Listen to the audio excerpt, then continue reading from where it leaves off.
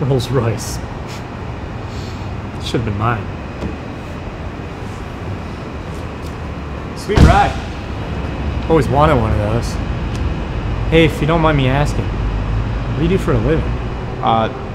Yeah, sure. I actually own several cafes. Well, my mom and I own several cafes. Here. Take a card. We just opened up our 10th location. Wow, I see. You and your mom? Yep. Wait, Tara, is that you? Oh. Brian. It's been a while. Oh my god. So does this mean that he's my... Yes. He's your son. But I don't understand. How can you afford all this? How did this happen? Well, you see, I'll never forget the day I found out I was pregnant. Hey Tara, check out our new menu. Tara? You okay?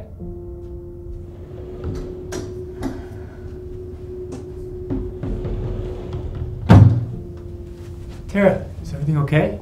What's wrong?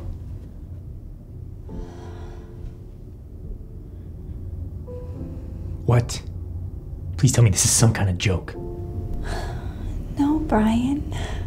I'm pregnant. No, you can't be. We can't afford to have a baby right now. Our cafe is just starting to take off. But maybe we can make it work. Being a mother, it's something I've always dreamed of. Well, what about my dreams? I've always wanted to be a millionaire and drive a Rolls Royce. How am I supposed to do that when I'm raising some baby? Please. I'm not getting any younger. I want to have this child. Look, it's either me and our business or this baby. I can do this cafe without you, so you choose. Tomorrow, we're going to the clinic. And then there was that day at the clinic. Who would have known that would be the last time I ever saw you? Hi, Tara. Are you ready? Yes, she's ready. Look, if you need more time to think about this, it's perfectly fine. It's a big decision. Yes, I mean, I don't know. No, she doesn't need more time to think about it. Let's just get this over with. Tara, listen to me. You are the one carrying this baby. It is your decision. Look, you listen to me, and I'm not going to say this again. It's either me and our business or this baby. So what's it gonna be?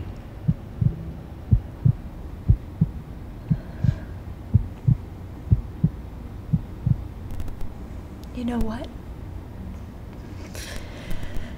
You can keep your business. I have been struggling by your side on your dream. And for how long? I'm keeping this baby. And I'm gonna raise our child. And we're gonna start our own business.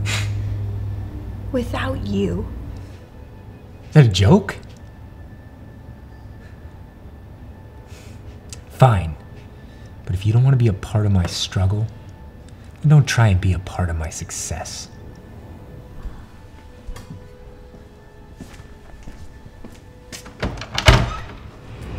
After you left, I was all by myself. It was one of the most difficult times I had ever been through. But somehow, when our baby was born, and I held him in my arms, I knew I made the right decision. And as he got older, we decided to start our own business, Mom and Son Cafe. And with us working as a team, it became more successful than we could have ever imagined. So you see, that's how it happened. Wow. I can't believe it. My son. You must be Brian. I've heard a lot about you. I'm so glad. And now you're all grown up. And you've become a businessman, just like your old man. Look, Tara, I was wrong about everything. I should have been there for you and our son. After you left, the cafe just went downhill. It wasn't the same without you. But we could start over. Please? We could call it Dad, Mom, and Son Cafe. That's really not up to me. Son, it's your decision. Well, I was taught that if somebody isn't part of your struggle, then they shouldn't be part of your success. So I don't think so. Besides, I like Mom and Son Cafe. Has a nice ring to it.